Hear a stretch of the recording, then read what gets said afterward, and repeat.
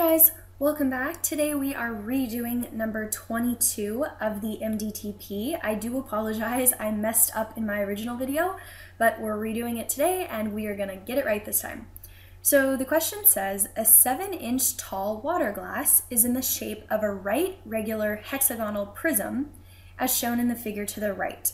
If a side of the hexagon has length 2 inches, what is the total surface area in square inches of the outside of the glass? So there are a couple things to recognize in this problem.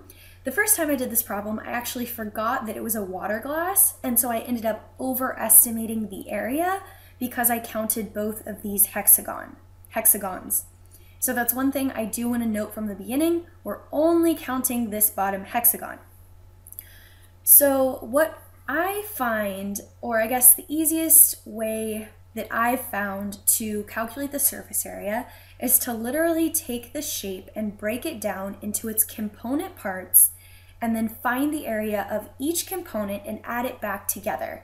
So sorry, I know that was kind of a wordful, but let me give you an example. So if I was finding the surface area of this shape, I would first find the area of these 6 rectangles here. I would add all of those together, and then I would find the area of this hexagon and add that area to the total area. So let's go ahead and walk through this example. So let's start out by finding the area of just this front rectangle here.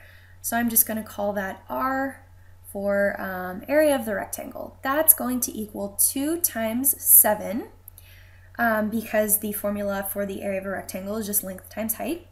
And this equals 14. So now if we wanted to find the area of the entire outside here, we would just have to multiply that by 6. So I'm going to call that big R, and that's just going to be 14 times 6, which is equal to 84.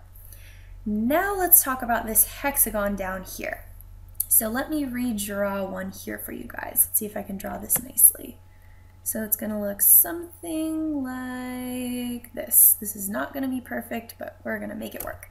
Okay, so since we know this is a right regular hexagon, we can, let me just draw these dots here. There we go.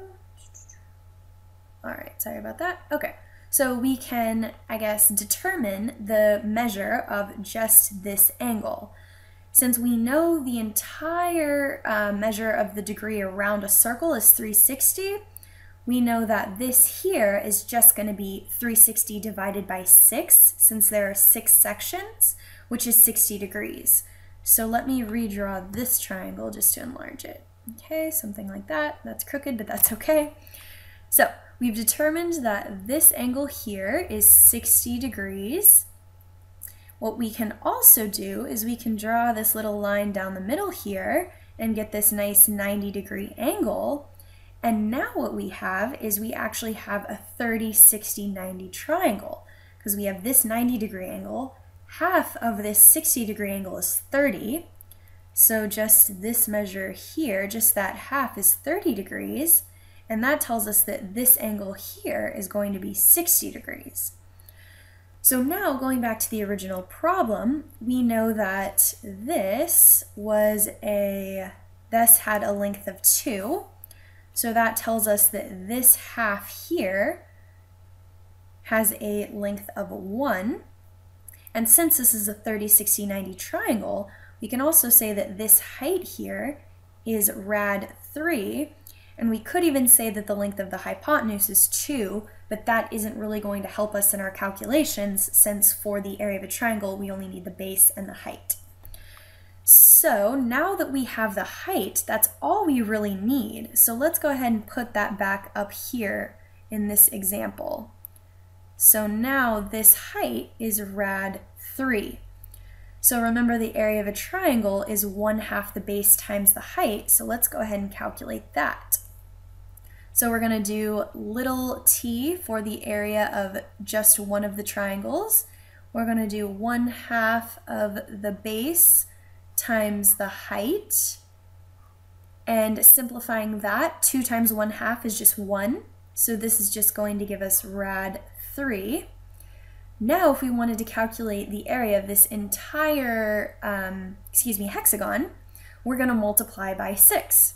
So our big T is going to equal rad 3 times 6, which is just 6 rad 3. Now, tying all of this together, we've essentially found the area of each one of the individual shapes. Now we're just going to add it up. So we have this, let's just say area is equal to all of the rectangles plus all of the triangles, and that is going to equal 84 plus 6 rad 3. So this here is our final answer, and let's go ahead and take a look at the answer choices. Yep, and we find that here at C, so that is our answer.